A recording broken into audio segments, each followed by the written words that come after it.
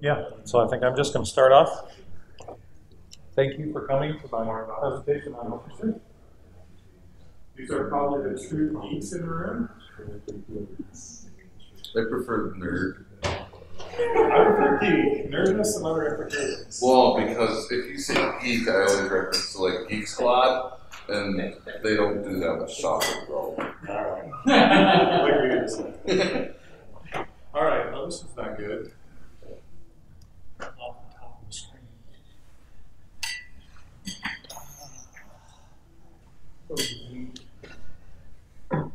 Set my wrist.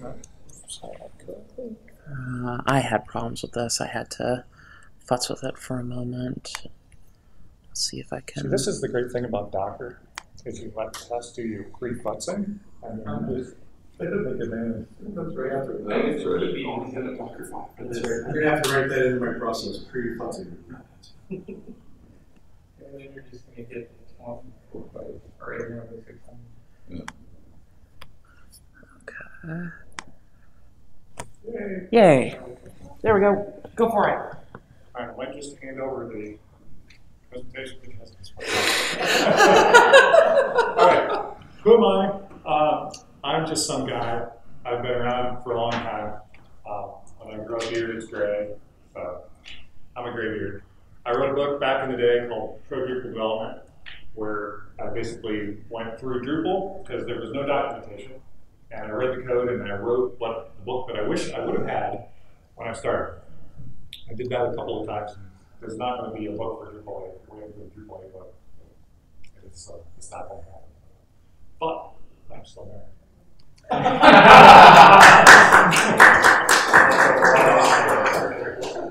All right, I have another book called Sensing Monitoring Metrics that I'm hoping to finish at some point. It's out on LeanPub, and I'm about 85% done with it. Okay, yes, back in the day. I'm a core developer from back in the day. This is me presenting a problem where we had some double serialization with no save, and submitting a patch and so forth. And even back then, the going was tough.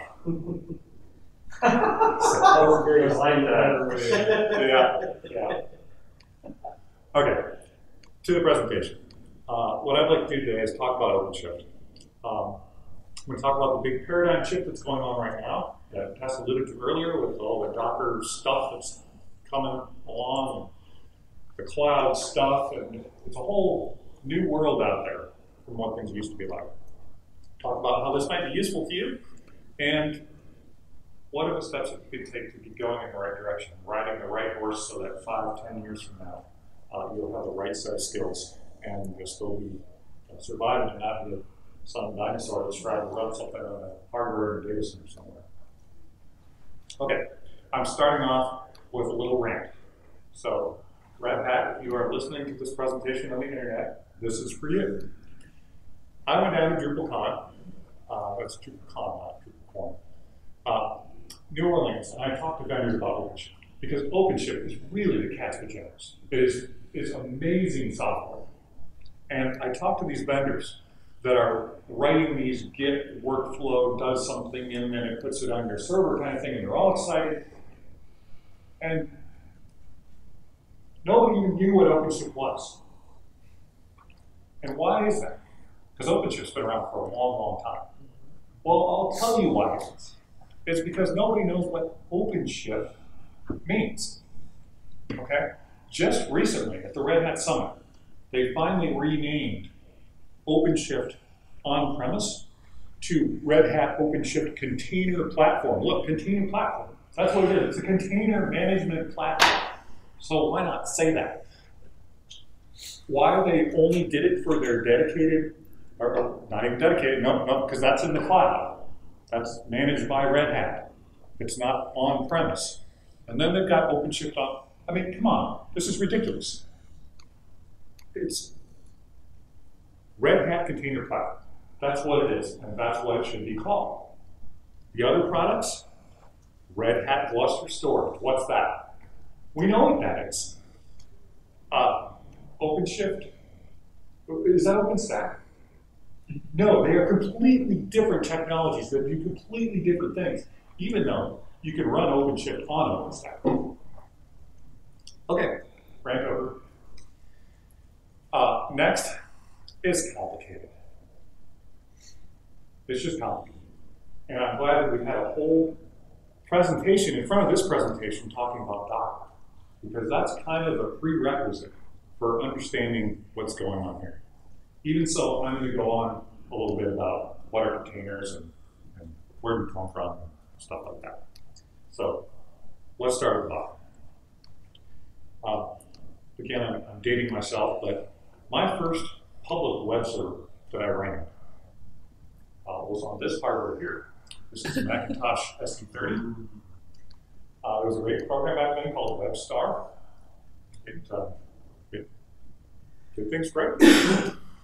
But the problem was, if the SE decided to lock up, or somebody needed it for something else, and I decided to quit WebStar, my website was offline.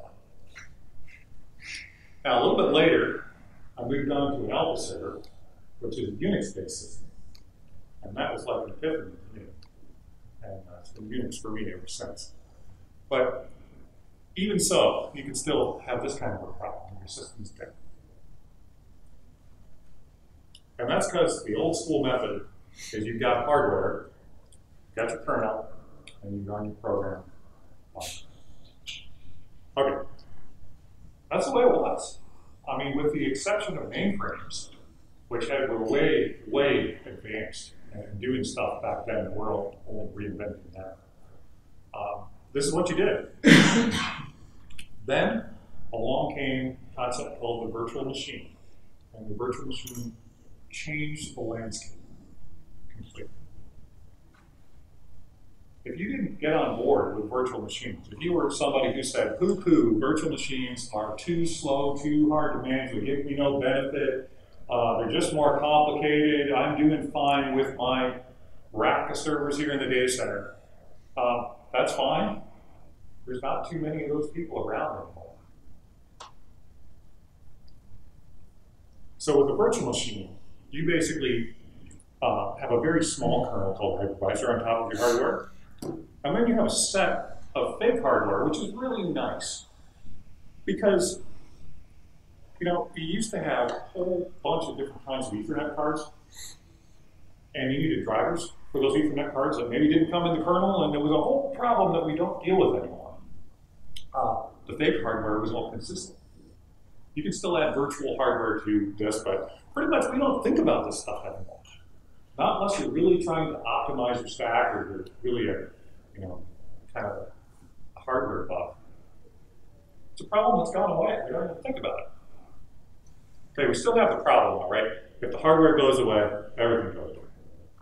So what's the solution to that? Well, the solution to that is to have more than one piece of hardware.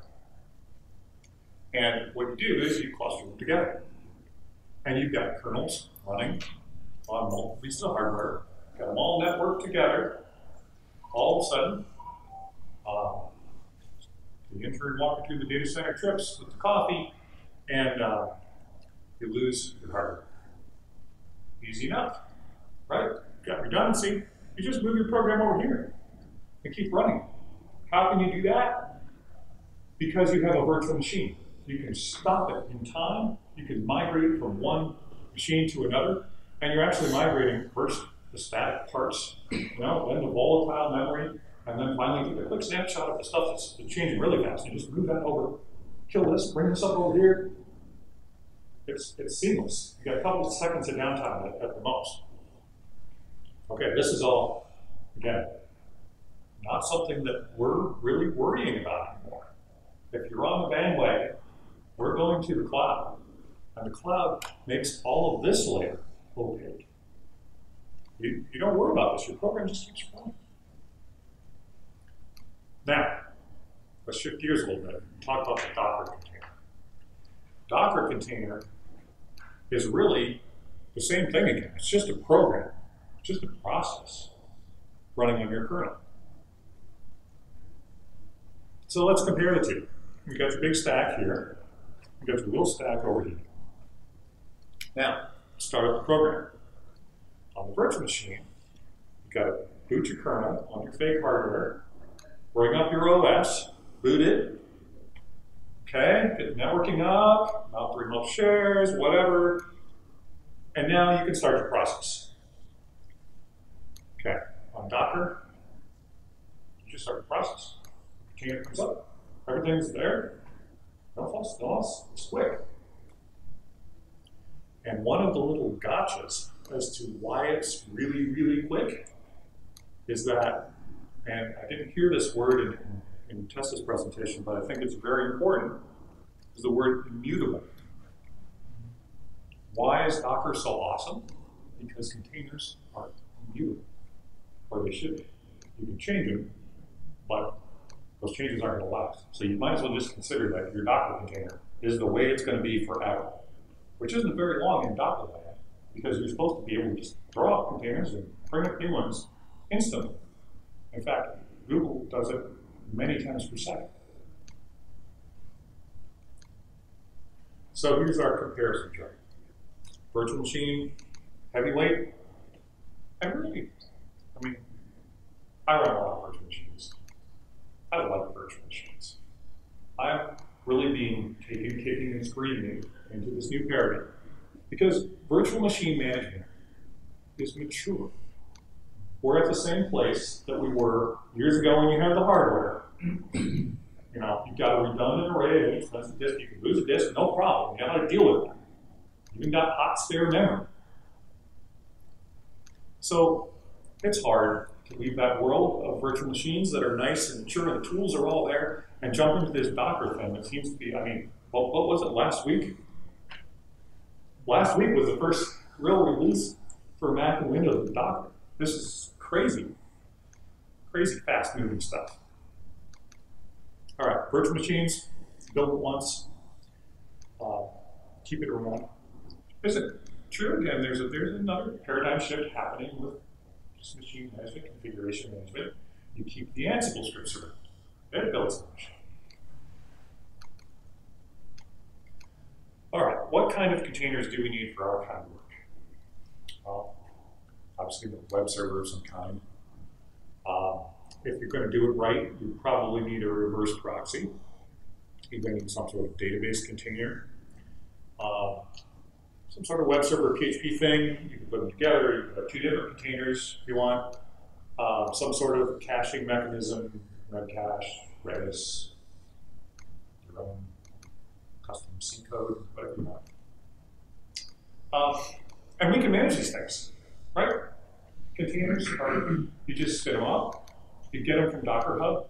You maybe modify the Docker file, and then you just have to type some commands on the command line, like this here, docker exec, you know, and then maybe that one, or, you know, a couple of these per container, you know, to get some specific options in.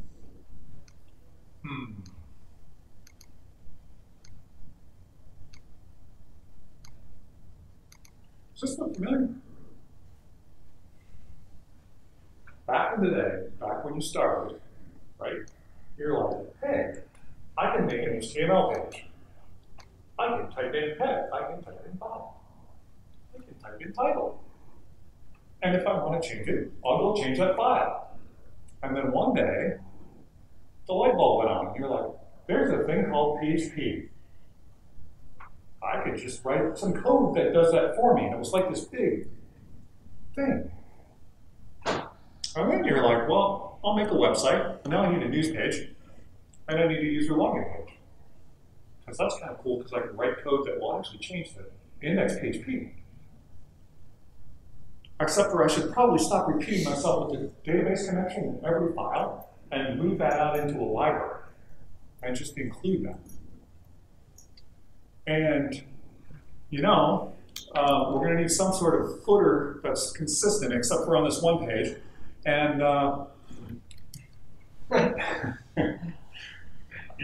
maybe we've all done this. I certainly have. You've written your own CMS. And then all of a sudden, you start looking around and you realize, gee, other people have written CMSs. Guess what? They're way better than the people seem smarter too. I mean, more of them working together, right? And in fact, they have standards for things, and they have terminology for stuff. And for me, that's when I came on board Drupal. We had a fairly nice Ruby-based CMS code. But Drupal did a lot of what we were doing, and it was already there. And it was going forward without me. Like, people were just improving it without any input on my part. Let's jump on board that shit. Okay, I'm obviously saying this to make an analogy, right? So that's where we are with Docker. The running Docker on the command line. The downloading a Docker file, and then editing it, and then pushing it back up to Docker. The like managing my repo of Docker things that are coming down. Maybe somebody has thought about this. Maybe somebody's been working on this for years, and maybe there are actually best practices in these areas. And if people just knew that it was called OpenShift, I think we'd get a lot further, a lot faster. Okay, so next layer above Docker containers. We need some way of managing Docker containers. Or what's typically called in business orchestrating. We need to orchestrate our containers. Because we want this container, this container, this container, but we want this container to come up before this container. We want these two to share a volume. We want this port to be able to talk to that port. We need something that does that. And fortunately, there's a very large company that's been using containers for over 10 years. And they have something that they call the board. This is Google that I'm talking about, right? They have a lot of experience in running containers. And at some point, they said, maybe we should take all those lessons and do a reboot and open source something. Kubernetes is the name of the project. It comes from the Greek, meaning pilot, helmsman, as of a ship. And you basically tell Kubernetes what you want, and it makes it so. I want a set of 5 Apache containers. In fact, that's not even what you say to Kubernetes. What you say to Kubernetes is, there will be 5 Apache containers. And that's exactly the way Kubernetes thinks. And it looks out there and says, 1, 2, 3, 4. Oh, I must spin up another container for there to be 5. And so all that is taken care of by Kubernetes. It's a very mature project. It's moving fast, but there's a wonderful presentation online by one of the folks at Google. It goes into a lot of detail about how Kubernetes works. I would recommend if you're getting into OpenShift that you go watch that presentation, read the Kubernetes docs, because really OpenShift lets Kubernetes handle all that stuff because it's really good at it. So what you get is, instead of that jumble of containers, you get your containers all nicely organized. So Kubernetes thinks about containers in groups, and these groups are called pods. A pod is just a set of containers. What's nifty about this is that these pods contain containers that can just talk to each other over IP. They both think that they're on localhost, so all the networking is taken care of. Now, if you took a couple of those pods and you load balance them, you would get something called a service. What if load balancing was taken care of for you? Like you just click the button and said, I want 3 of these Apaches as a service. Make it so. That's what OpenShift does. It puts a load balancer in front of it, and it configures the load balancer. And you don't have to do anything. Literally, you click a button, or you type in a command that says, I want so many of these. Everything in the new paradigm is load balanced. The front end is an HA load balanced. Inside, every service you have should be redundant, highly available, load balanced. You want absolutely nothing to go down. Because it will go down, right? If you've got anything with Amazon and cloud services, you're not guaranteed that things are going to stay up. So you need to rethink the way you're architecting things. So this is what's really happening. Inside OpenShift, you're going to have a proxy that you don't have to really think about, right? It manages the proxy for you. And then you're going to define, you're going to tell it that there's a certain route from this service. So map.example.com through to this service, which is going to be a collection of Drupals running, highly available. Now this service is going to need some other supplementary services, right? It's going to have to have a database service of some kind, probably a caching service. And, you know, I've got my hardware stack over at Iowa State, machine, and I've got a master database, I've got some secondary databases.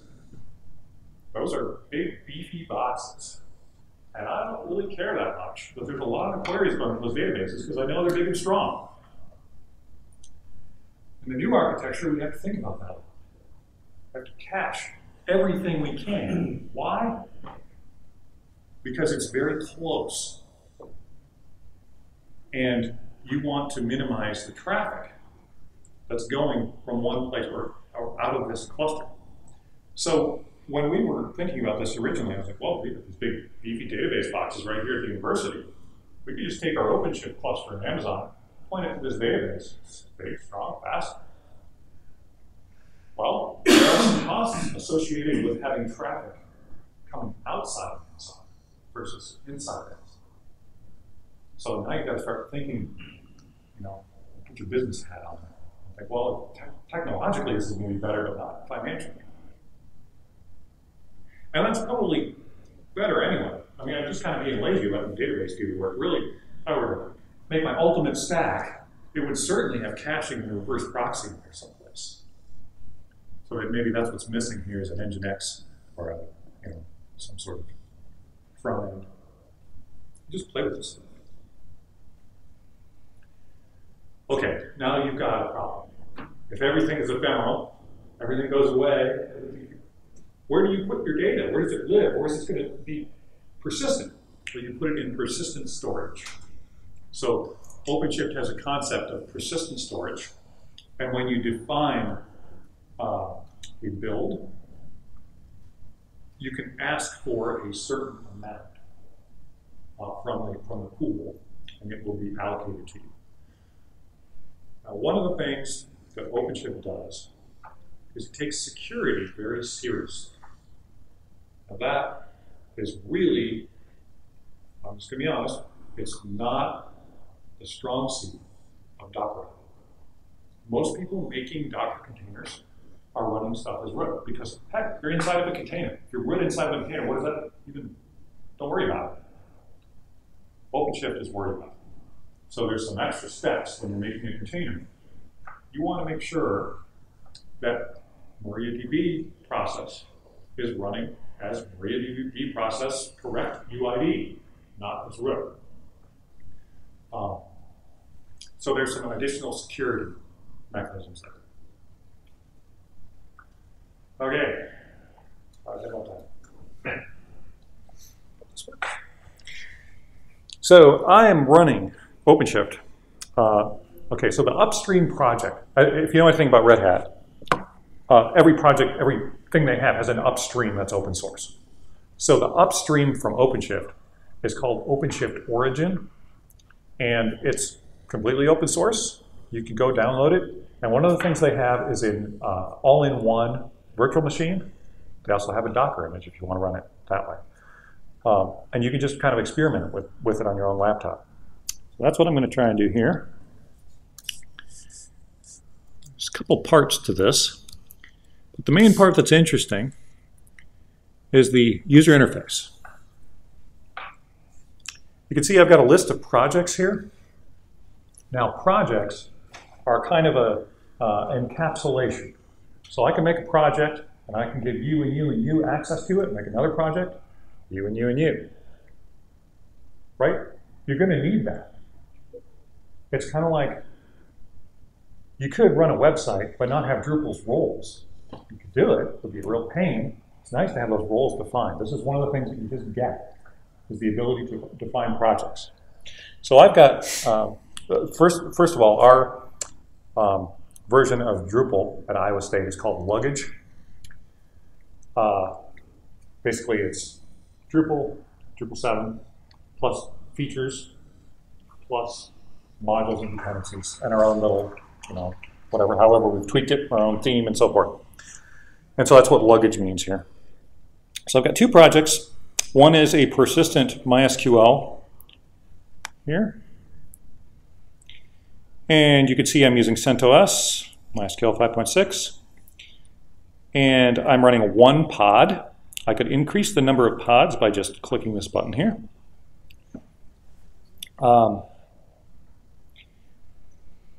You can see some definitions on the right-hand side. What's a pod, what's a service, and so forth. You can see that there's a way to browse things here. We talked about pods, we talked a little bit about routes and services and storage. There's also builds and deployments, which let you define how you're going to build your software. Are you just going to take a Docker image off the shelf and just run it? Or are you going to do some special things on the way, build up, some more layers on top of it? So I'll go into Luggage here. And I'm running a couple of things. Let's go into Builds, where you can see me frantically attempting to get this thing to run. Oh, I was successful eventually. Each build gives you a log.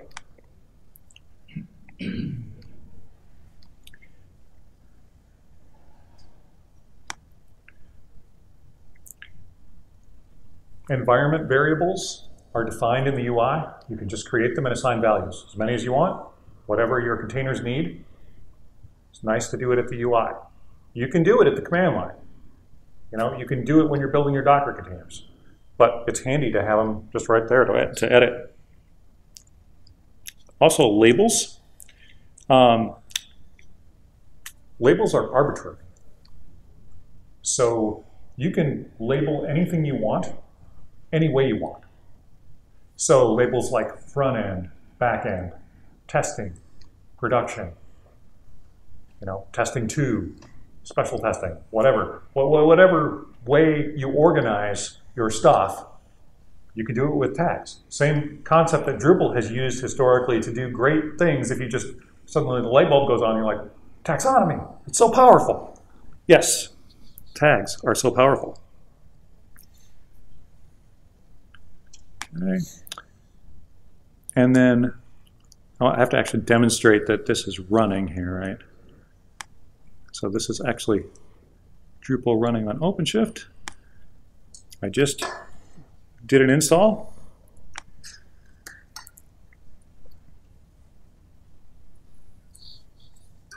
So it actually works. And then what's even more powerful is the command line client. Command line client is called OC. Lots and lots of things you can do. You can do OC get all, shows everything that's running. I could do OC get pods, show me the current status of running Docker things. One running there. A lot of the same things you can do with Docker. And in fact, this is kind of a wrapper on Kubernetes, which is a Docker management system. So all the Docker stuff is right there. You can change your project.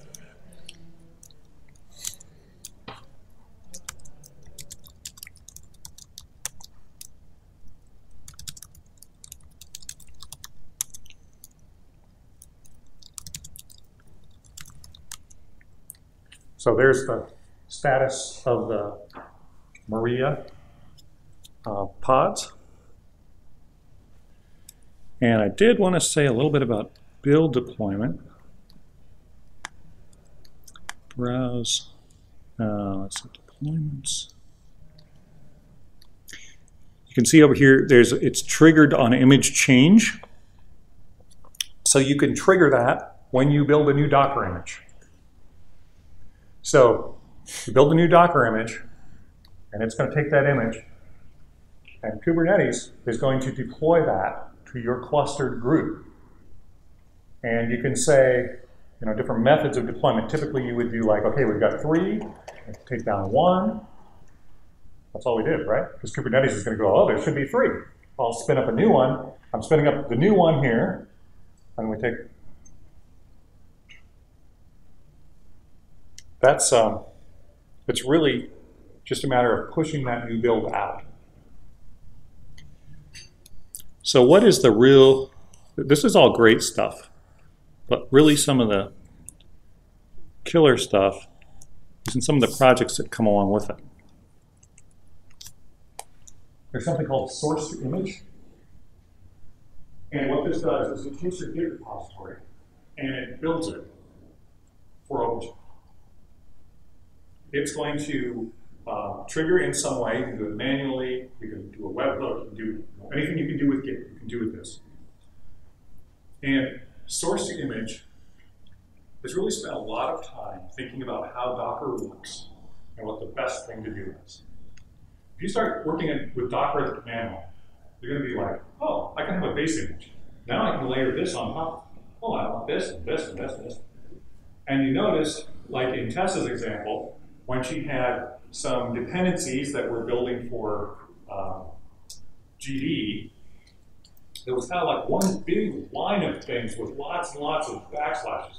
It's because when you're building Docker images, you have to be very careful to do the minimal amount of change to the base image that you can, because that keeps your result image small. Well, these guys have really thought this through. So they have a process that I'm calling magic here that you can go read the docs with. There's a great presentation on it in OpenShift Commons.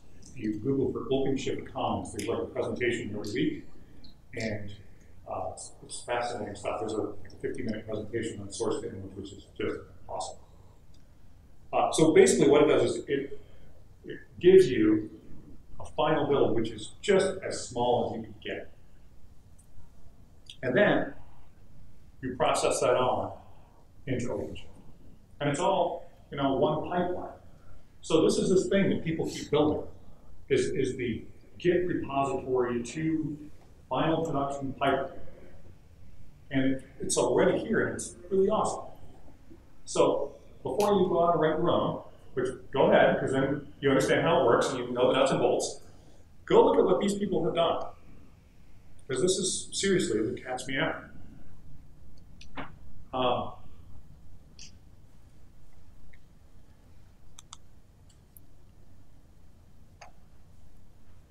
So people have said, yeah, why do we really need OpenShift for this? We could just do this with scripting. I love to script. Okay, those are your scripts. They're a little different than everybody else's. And again, can't we just use PHP and MariaDB and a little scripting? And we have Drupal? Yeah, you can. But ultimately, even though Drupal is complicated, you are better off investing the time to learn how it works and what the common conventions are, what a node is, what a field is, how to use Drush, like how to use OC, right?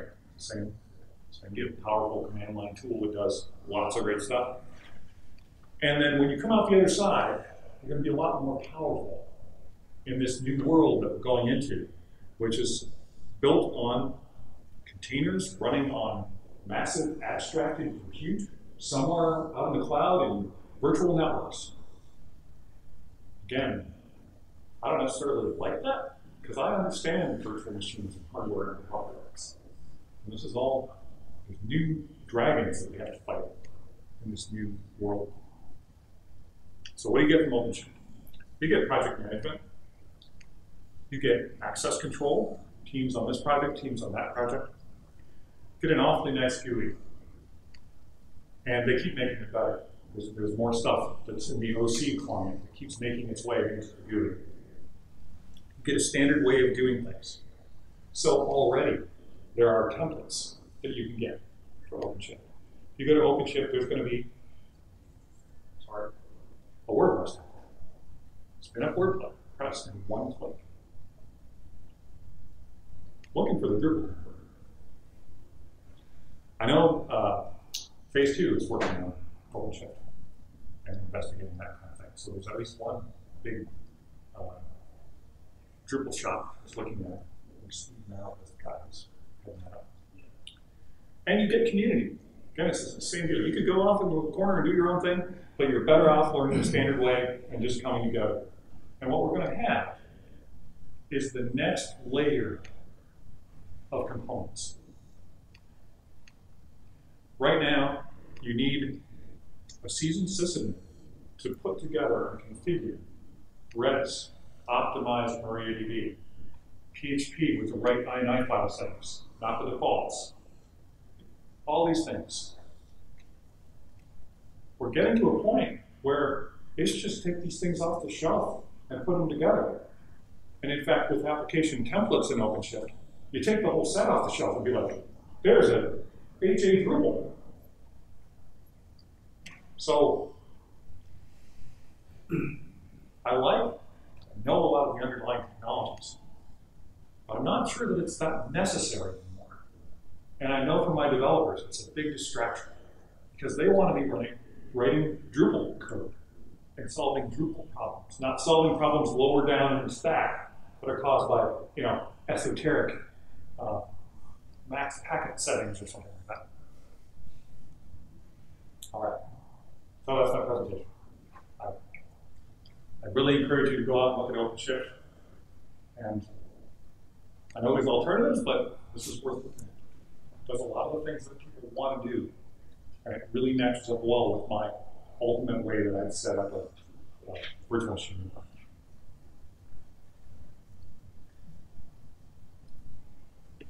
You say there's no Drupal pod. How did you run into this? How did you get to know it? So, What are you using? okay. So, Red Hat has a program, I forget the name, it's like early adopter program or whatever, but they're obviously trying to populate their OpenShift dedicated instance with pre-built stuff. And the WordPress folks have done that. This is very much non-PHP only. A lot of Tomcat, a lot of, Django, things like that. So, for whatever reason, Drupal has not gotten our act together and produced one of these application template definitions.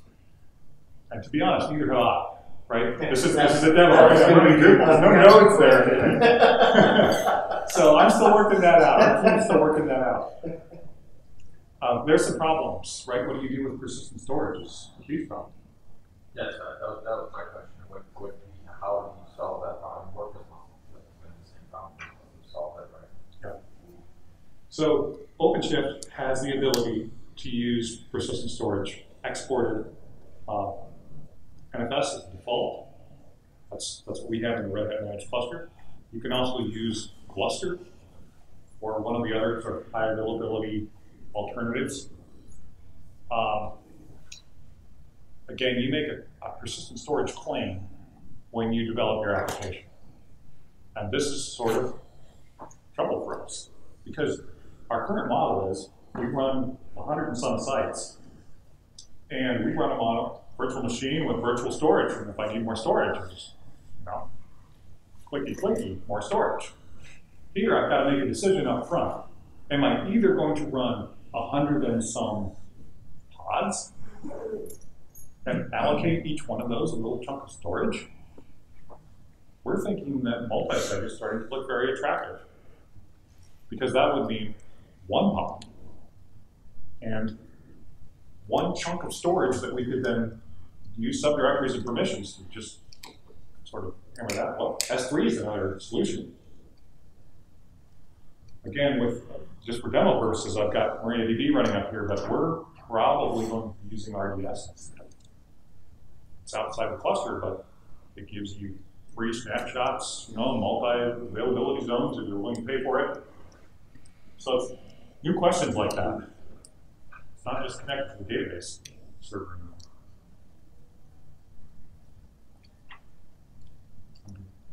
I'm willing to entertain suggestions from people who have done that kind of thing before. The storage thing will have to be addressed. They can't. So what did databases do to solve that 30 years ago? They found a model where you might allocate X amount of storage, and then you say, oh, and if I get up to 90% utilization of that, then I will allocate 20% more. I mean, we know how these old models work, and they'll end up with something like that. It's just a win, I guess.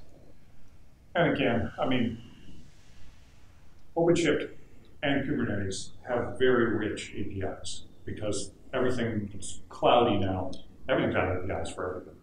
So I'm sure there's a way to trigger something that, but there's nothing that I'm aware of that's off the shelf. I could write a script. Oh, I'm sure there are people thinking about that. Hard ed. Yeah. No, I mean, really, because you could. You actually could do that. Any script with part of it is going to make me really nervous. Isn't that? No, oh, but in a tingly way. Oh, this could really hurt.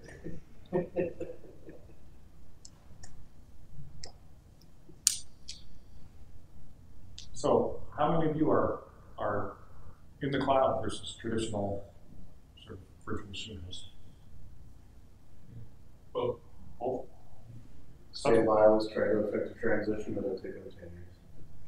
But it's a big place with hundreds of websites. Plenty of reasons not to do it. And I should mention that Pantheon is one of the ones that was very early to this game. They were on containers from the beginning. They've done a lot of work.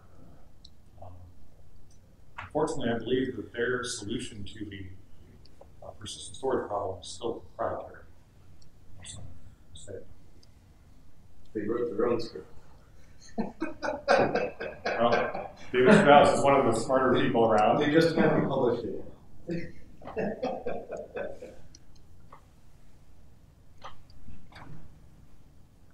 Yeah, so we're dipping our toe in the water. But the way I read things, it's coming. You could say it's already come. Yes, and we're not on board yet. No, it really has. By the time it's filtered down to us and us having this conversation, that's the clue. It already happened. It just hasn't hit everything yet. Well, some of these things are flashes in the pan, and others are real paradigm shifts. This has got too much behind it. There are too many CFOs saying, "Hey, I'm starting to get this." Yes.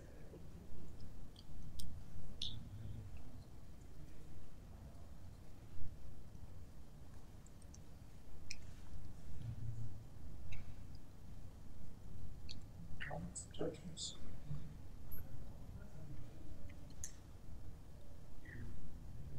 Compare anything virtual machines versus containers.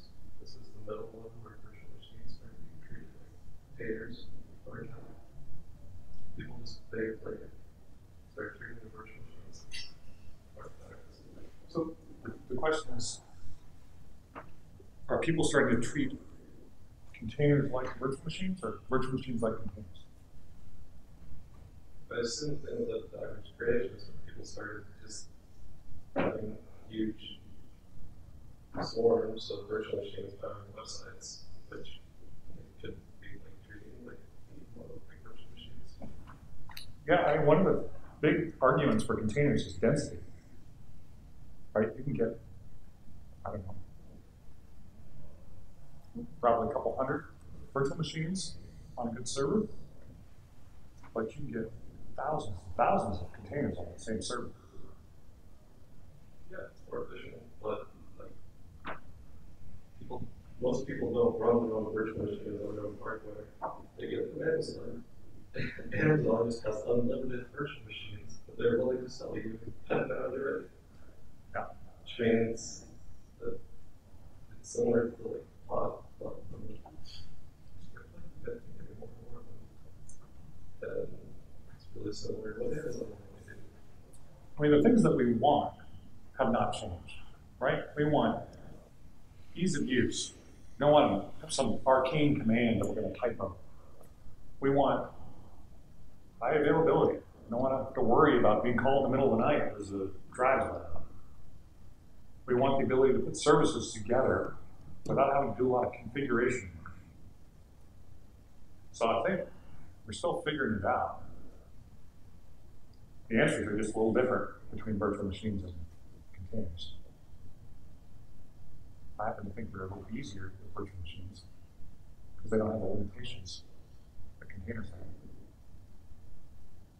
The wrong thing to do is to treat a container like a virtual machine and build a monolithic, container that's got a virtual machine inside of it. But really what we're doing is the other way, right? We're building huge virtual machines with all sorts of cron and background processes running to check if there's any mail in the spool, and we're just running Apache on it.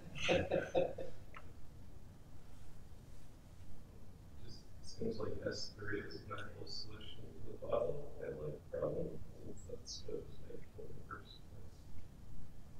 Actually, Amazon has a new service. Anybody know what it's called? It's not ES. It's something like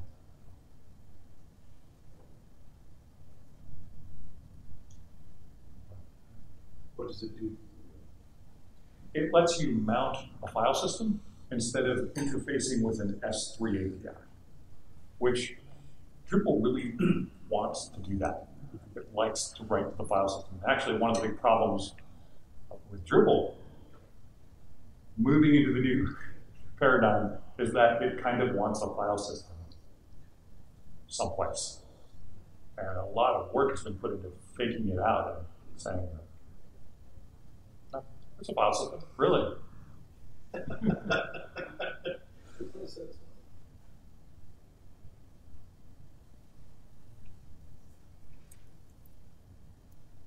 All right, well, thank